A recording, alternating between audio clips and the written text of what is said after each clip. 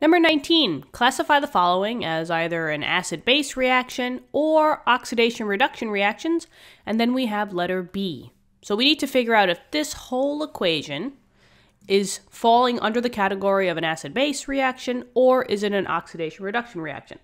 Okay, so the main difference between acid-base and oxidation-reduction reactions is that in oxidation-reduction, just know that your atom's oxidation states, I just put oxidation states will change across the board.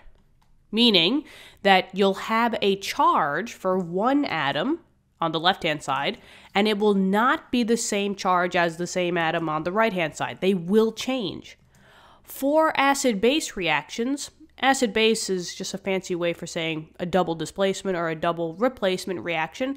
So there is no change in your oxidation states.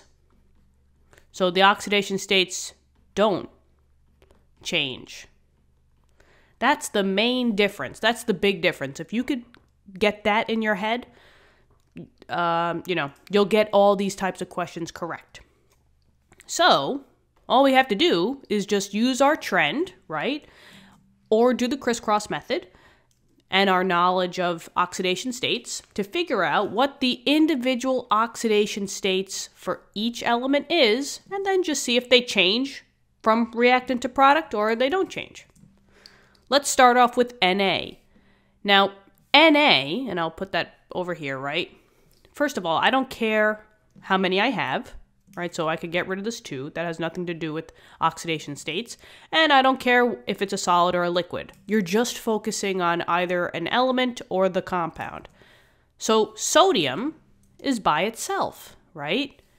You should know that any element by itself or living as a diatomic always has the charge of 0, okay? Right? There's no charge in the upper right-hand corner of this single element. So the charge is 0. So just know that this is a 0 and not a oxygen. Maybe I'll put like a slash here, signifying that it's a 0, just so that when you guys look back at it, right? So sodium by itself, 0 charge. And I'll put the charge up here. Okay. Now let's move on to the next one, right? HCl. I don't care that there's 2 of them, and I don't care that they're aqueous. So I'm just going to say HCl. Now, we've done tons of problems figuring out how to find these oxidation states, right? So just look at the subscripts. There's 1 hydrogen and 1 chlorine, right? You crisscross those back up to get the charges, and then you just check to see if it matches on your trend. Once you get familiar at this, guys, it will take literally a couple of seconds. So this one crisscrossed back up top to chlorine, telling me that the chlorine was a -1 charge. And I say -1 because remember, the atoms in the back of the compound are the negative. The ones in the front are the positive. That's just standard notation. And then this one crisscrosses back up to hydrogen, telling me that it was a +1. So I got H being a +1 charge and chlorine being a -1 when they made HCl. So that's what I'll write up top here. I'll say +1 for hydrogen and -1 for oxygen. Sorry, not oxygen, chlorine. Now let's do NaCl. And just remember, guys, always just check to see if this makes sense on your trend. But it does, right? Hydrogen's up here. It generally wants to be a +1, so that checks out. And then chlorine is all the way on over here. It's in the -1 group, so that checks out as well. Okay, NaCl. I have 1 sodium, I have 1 chlorine. Use those to crisscross back up. This one told me that the chlorine was a -1, and just like we said before, that makes sense. And then the 1 on the bottom for the chlorine crisscrosses up, telling me that the sodium was a +1. So Na was a +1, whoop, and the Cl was a -1. Okay, let's write that down. +1 and -1. And now let's just finish it out, right? We just have little old H2. I don't care that it's a gas, right?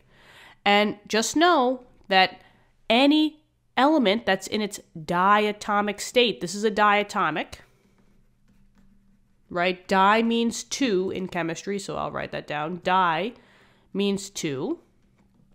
Atomic means atom, right? So anytime that you see a atom being in its diatomic state, when you have two of them, the rules apply just as if it was a single element. There was no charge in the upper right-hand corner, so it's a 0. And maybe I'll put a slash here, 0. So 0. Boop. Now we just compare what the charges were for each element across the board and see if they changed or not. So the first one was sodium, right? Sodium, over here, sodium went from a 0 charge all the way, oh gosh, all the way to what? It was a +1. Oh boy. That's a change, right? 0 to a +1. The chlorines stayed the same, right? The Cl was a -1 here, and the Cl was a -1 here, so that doesn't change. But if you looked at the hydrogen was a +1 on the reactant side, and it turned into a 0. That's a change as well. So maybe I'll just do that. Right? This one went from a +1 to a 0. If you spot out a change, you know what reaction it is. Only in oxidation-reduction reactions will those oxidation states change. So since I saw a change here, this is a oxidation-reduction reaction. Yay! Stay tuned for more information on the oxidation-reduction reaction. I think we have tons of questions coming up because you got to know more about oxidation reductions. But we're just getting our feet wet here. Just know that if they change, it's an oxidation-reduction reaction. And yeah, that's it. All right? So what do you think, guys? Let me know in the comments. Hopefully this helped. Give this video a like and subscribe to the channel if you would like to. That would help us out. And, thank you so much. But yeah, other than that, love you guys. I hope you guys are doing well. And yeah, I'll see you in the next lesson. Bye-bye.